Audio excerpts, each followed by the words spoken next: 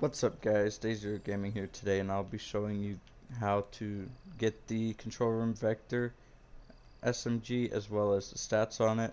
So all you'll have to do is beat the boss, the Scale supercomputer, which is located Quantum Computer Center, location right here, and you'll have to do the intel and stuff like that. That changes weekly, but you'll come here, beat the boss.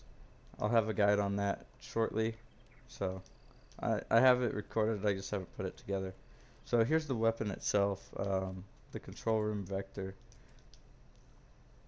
And first off will be the stats. So here's its damage is 15, the RPM is 1200, the mag capacity is 30, the ammo type is the .45 ammo, and its reload is 2.6 seconds.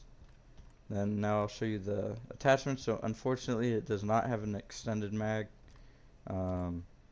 Here's the rail attachments. Here's the scopes, sights, whatever you want to call it. Someone in my last video got mad because I called it a scope, and literally in game it's called a scope. And then here's the underbarrel attachments. So I'll go ahead and do a fire test for it real quick. So this is me this is me spamming it without controlling the fire.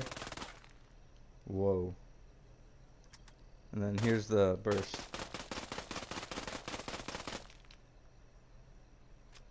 And then here's me controlling the fire. So very small difference. So this thing shreds no matter if you can aim or not. Like, this thing will still shred the control vector. Yeah, it's pretty good, bro. You get it from the quantum computer. You probably have it. Alright. Yeah. Alright. Yep.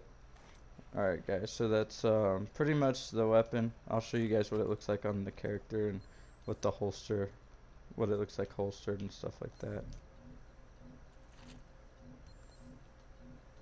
Alright, thank you for watching, and see you guys in the next one. Peace out.